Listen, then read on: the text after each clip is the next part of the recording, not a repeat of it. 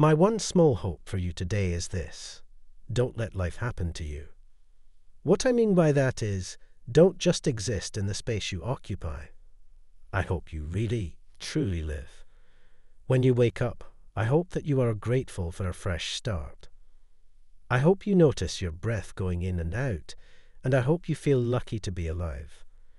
And then I hope you step outside and notice the way saying hello to a stranger can make a smile reach their eyes.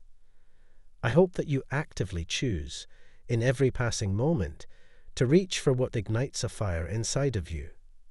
If it is a dream, pursue it relentlessly. We may not get a chance to build every second of our life with every person we love, but somehow, with every passing day, we feel our lives being built around their affection.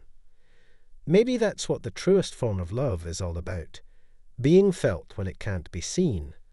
As someone who spent her entire life trying to please others, I'm not telling you to stop straight away, but what I am saying is this: learn to accept how destructive it is to seek validation from others.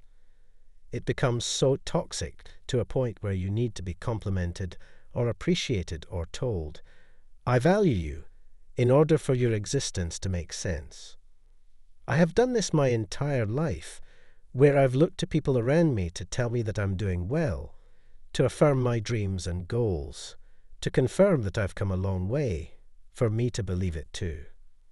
And this led to me losing so many people as I grew up, because I decided to stop seeking that external validation. Because suddenly, our relationship didn't make sense.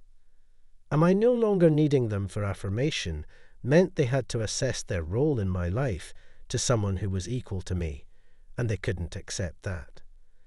People whom you look at for constant validation start to believe that they are better than you, that you need them, that if they weren't around, you wouldn't be able to function normally. And when you take that power away from them, neither of your roles make sense anymore. So before it's too late, and you lose some of the most important relationships of your life, slowly start to validate yourself and create a new role for others. One that takes your worth without their affirmation into consideration, and that maintained attitude that gets you there.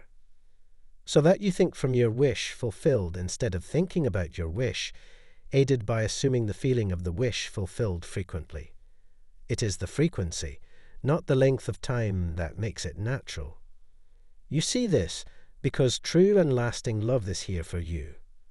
If your question was about a specific person, then this card serves as validation of the relationship's divine nature. This individual has genuine love for you, and you both can overcome the issues that arise. This is especially the case if you can express your feelings through attributes such as kindness, compassion, and courtesy toward each other.